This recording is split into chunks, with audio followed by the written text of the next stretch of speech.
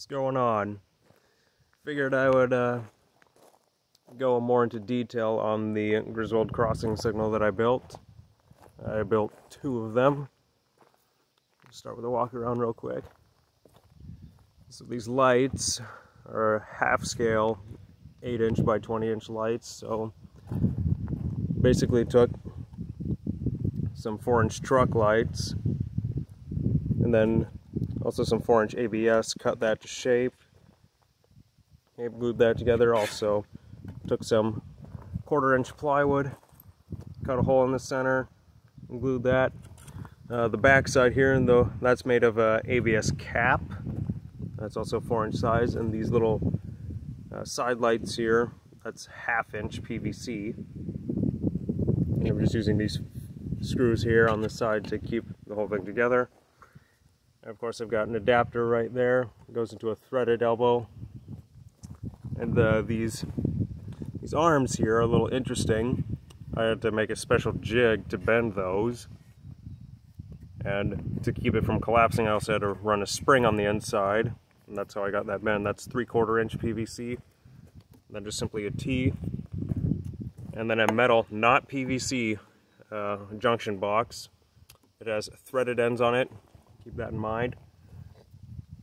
And then just take a 3/4-inch threaded nipple. I forgot what length I used, but you have to cut it in half and then slip the T onto one end. The crossbuck, that's pretty simple. I ended up going with the Canadian style because I think that looks cooler. And then that's just some 3/4-inch aluminum flat bar. Got a cap on top there. And probably what everyone really wants to see, the inside of the gate mechanism. Just open these latches. Honestly, I don't think it's really impressive. What's more impressive is the bell down there. That is a WRS mechanical bell, which I had to take some parts off of it to get it to fit. But it's a real bell. Got a switch right here that is to drop the gate for maintenance reasons. These sets of contacts here. This one, if I remember correctly, is for the flashing lights. So when these open, as a safety, it will cause the lights to flash. And this one, I believe that is the power up contact. And that will open when the gate is in the fully raised position. Then I have the power down contact. And the power down contact, I'm going to go to the back side here. That is wired into this adjustable resistor to control the rate of descent. I did not put one on the power up because I wanted to clear it a lot quicker than it goes down. And for power, we've got a linear actuator. It's a 4-inch stroke. I really think it's not ideal. What I really want to do at some point, and this is why I have a Patreon page, is I want to actually get some proper gears made and a motor sourced out with a brake on the end, so that I also have that redundant gate drop if there's ever a power failure. But you know, you work with what you got when you're on a budget.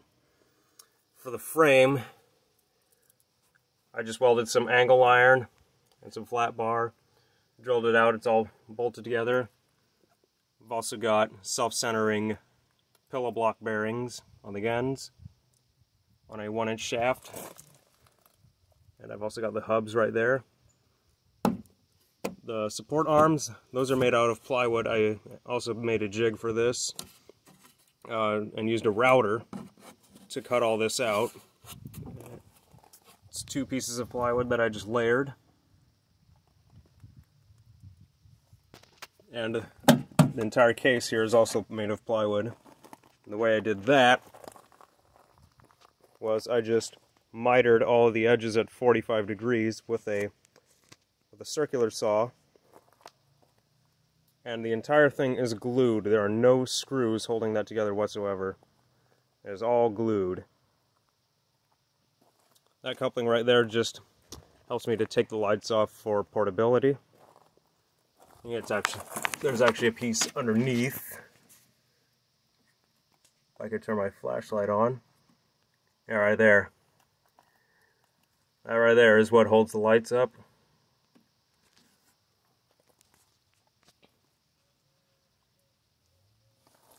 And that's pretty much it when it comes to, again, the one more thing I did forget. It's kind of silly, but the counterweights are also made out of plywood, but those proved not to be heavy enough. So I ended up taking some pretty thick flat bar, drilling some holes in that, and then attaching that. That seemed to fix the problem. Wishbone style gate. It's also made of plywood. Anyway, I suppose we'll end this. I'm just going to close the door there. Go from the back side, and we'll flip the switch.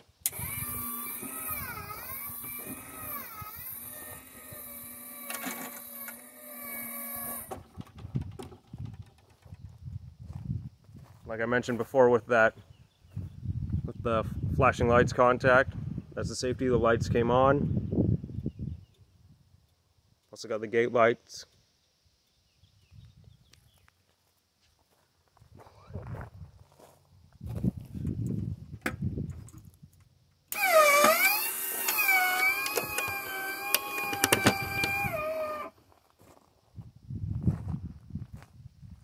Just like that.